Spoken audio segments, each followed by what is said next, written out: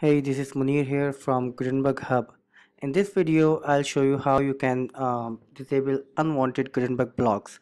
So, if you see here from the block inserter, you can see there are lots of core blocks which are available for you, and more blocks can be added using the third-party plugins. Like here, I'm using a plugin called ACF Blocks, and it is also adding up its own panel here or category here with a lots of blocks. So suppose if you are using a few plugins and you want to clean up your list of blocks, or hide some unnecessary blocks that you won't be using on your website, so you can easily do that.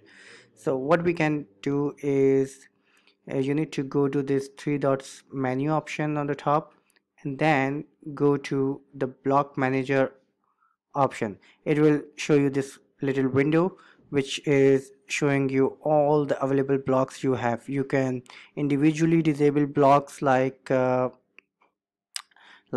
just by clicking on it, for example a paragraph block, or just disable the code block, classic block, for example, and that's it. And now if I search for the code block, it is not available. The pull code block is available, which is a different one. Similarly, heading block is available, which I have not disabled, I guess. I don't remember. So these are the blocks I have disabled basically. Code and classic. So these should not be available. Code.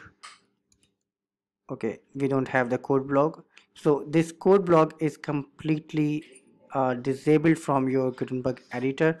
It won't be available from here or from any other way you insert the block. For example, if I click write code, it is not available here. So this way you can easily disable unwanted blocks. You just need to go to block manager and disable individual blocks. You can also search for a block, for example code, and here we go.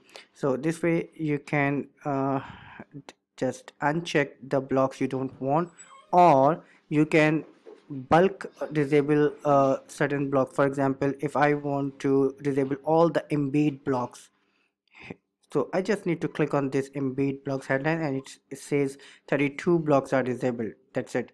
And now if I go to this section here, you won't see any of the embed blocks right here.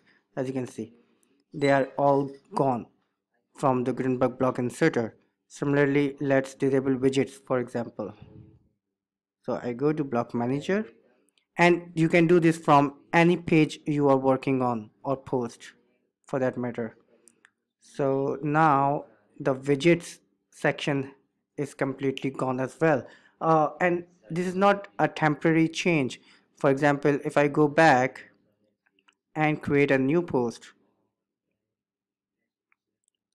and then check for the blogs, it is not here. They are not available, still not available. So this is not a temporary change while you are working on a particular page. The blocks you have disabled are actually disabled ones for everywhere on this particular website. So this is a nice quick way to clean up your list of available blocks and disable some of the unwanted blocks, so it is easier for you to browse through the list of useful blocks you want to use actually. Hope you find this video useful. Please subscribe to our YouTube channel for more useful videos. Thank you.